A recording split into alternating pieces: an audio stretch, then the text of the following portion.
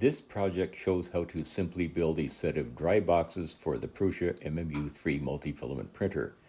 The boxes will keep your filament dry regardless of the outside humidity and will directly interface with the MMU3 without the need for a buffer. The first thing you need are the boxes. The one shown here is on Amazon. There's also an alternate which seems to have the same dimensions and can be used. Here now is how you prepare them. The next step will need a 6mm Festo fitting, which can be purchased here on Amazon. We first prepare the container body. Note the thin, thick,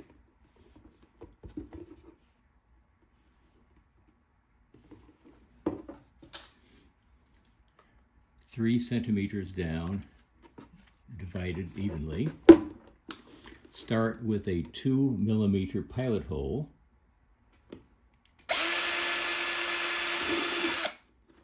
Similarly, on the top, find the vent.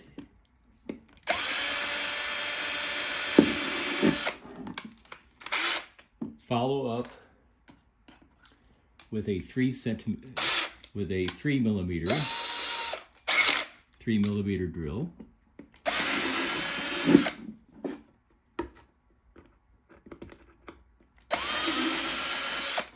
On the side only, I then go up to a 4mm.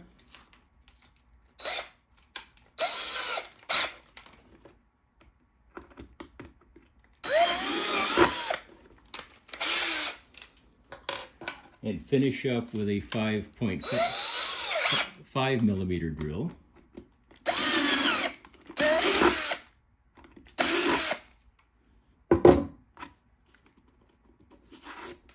That part's done. The Festo fitting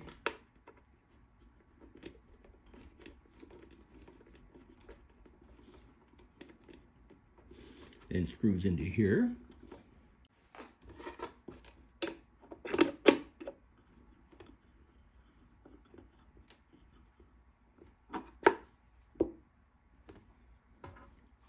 A 6mm bolt.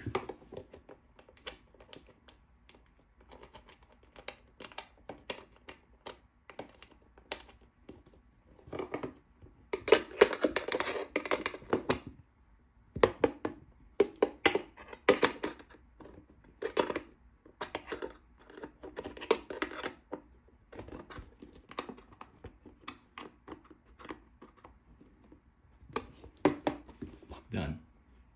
If you want to monitor the actual humidity within the box, these are a set of inexpensive hygrometers which can be added. They are, however, optional.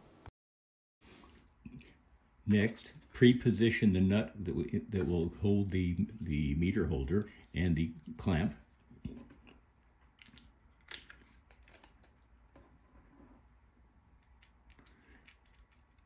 Put the nut on the start the nut.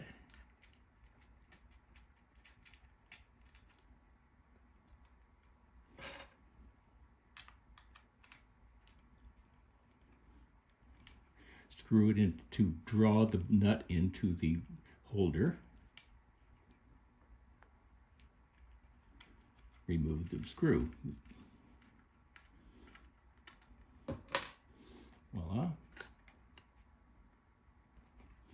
Next, take them out.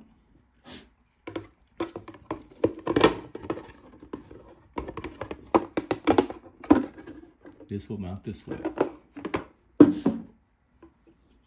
The hygrometer simply plugs in. Voila.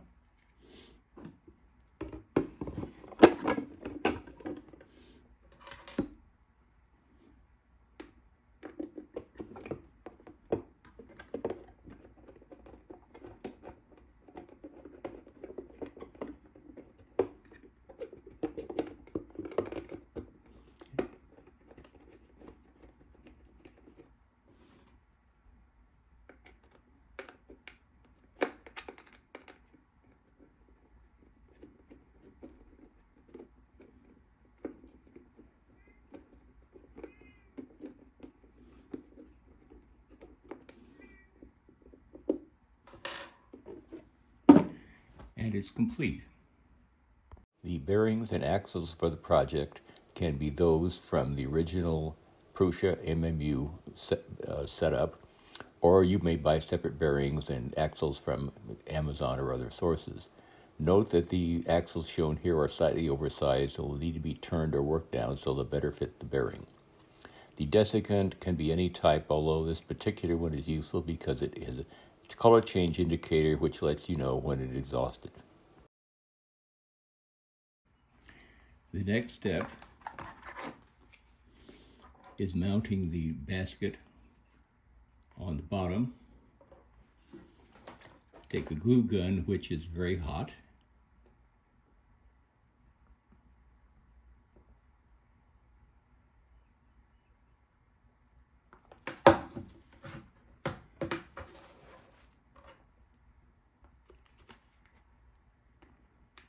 Make sure it's clear here and here. That's it. Then cut off the ear.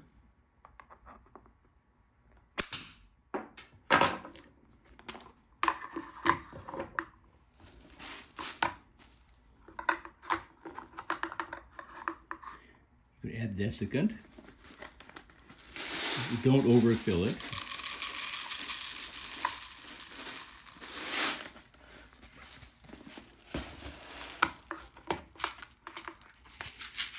Voila.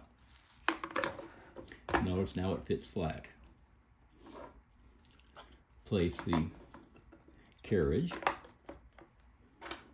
ball bearings,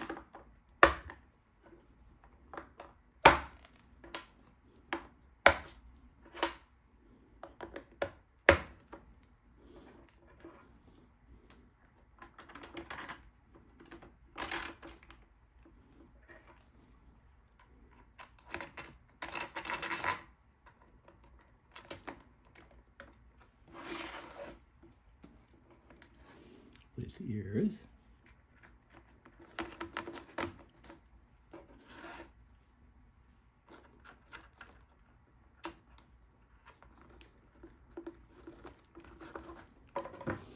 cut off the excess,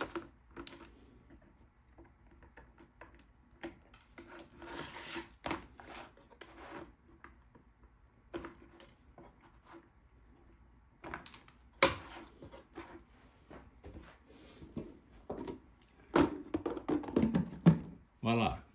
Now, we're going to mount a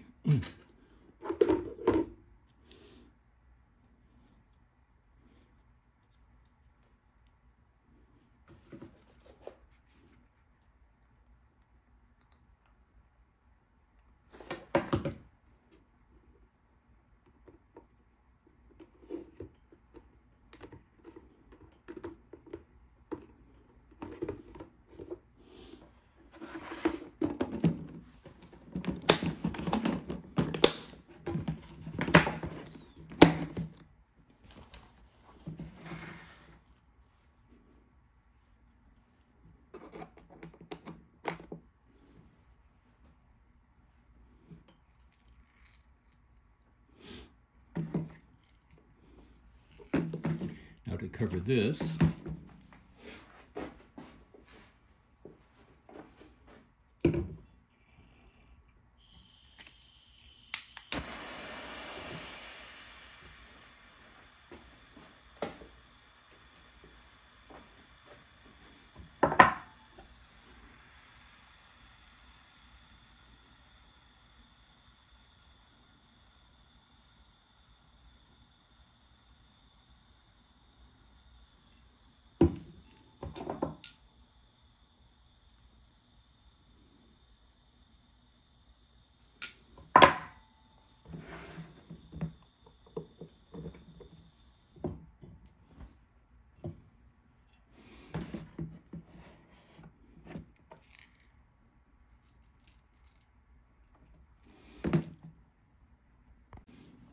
to load it up, do that.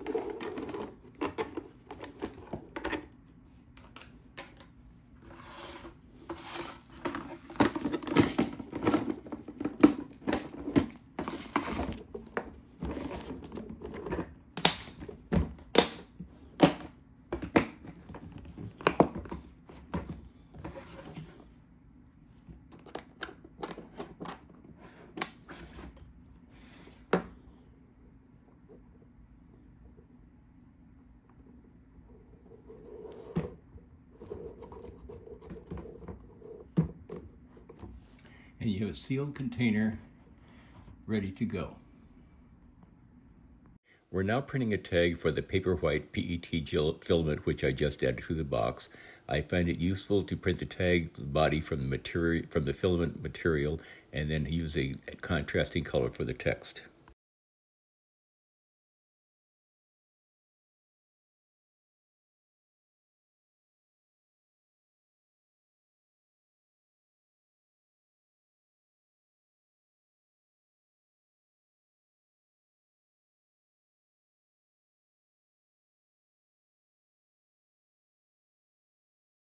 As the filament is unloaded at the end of a filament change or at the end of the print, the filament essentially bunches up in the box. However, the design of the holder with the axles on the bottom and a clamp at the top prevents the filament from overlapping and snarling. To date, I have no problem with this type of buffering system.